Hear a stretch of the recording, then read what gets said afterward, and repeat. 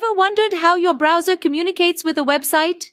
The secret lies in the Hypertext Transfer Protocol, or HTTP for short. This protocol defines several methods or verbs that indicate the action to be performed on a given resource. Let's dive right into it.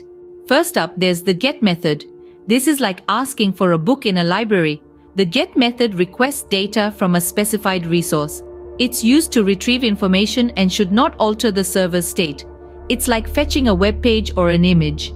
It's safe and idempotent, meaning it doesn't matter how many times you do it, the result remains the same. Next, we have the POST method. Unlike GET, POST sends data to the server to create or update a resource. Think of it as filling out and submitting a form at the post office. The server processes the data, often resulting in a change in the server's state. It's not idempotent, so if you do it multiple times, you might get different outcomes. The PUT method comes next. This method is used to update or create a resource at a specific URL. It's like replacing an old book on the library shelf with a new one. It's idempotent, so no matter how many times you do it, as long as the resource remains unchanged, the result will be the same. The delete method, as the name suggests, is used to request the removal of a specific resource on the server. It's like taking a book off the library shelf and disposing of it.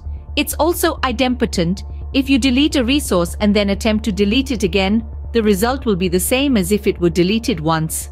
The patch method is used to apply partial modifications to a resource. It's like correcting a few pages in a book without changing the entire content. The request includes a set of changes to apply to the resource. This method is not necessarily idempotent. The options method is all about communication. It's used to describe the communication options for the target resource. It's like asking the librarian what books are available in the library. It requests information about the allowed methods, supported content types, and other capabilities of the server for a given resource. Lastly, there's the head method. This is similar to GET, but it only retrieves the headers of the response that would be obtained if a GET request were made. It's like checking the blurb of a book without actually reading it.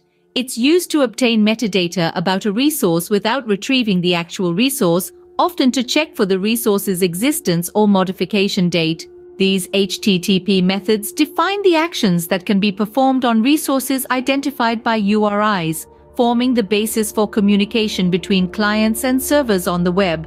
But remember, like the rules in a library, these methods are there to ensure efficient and effective communication.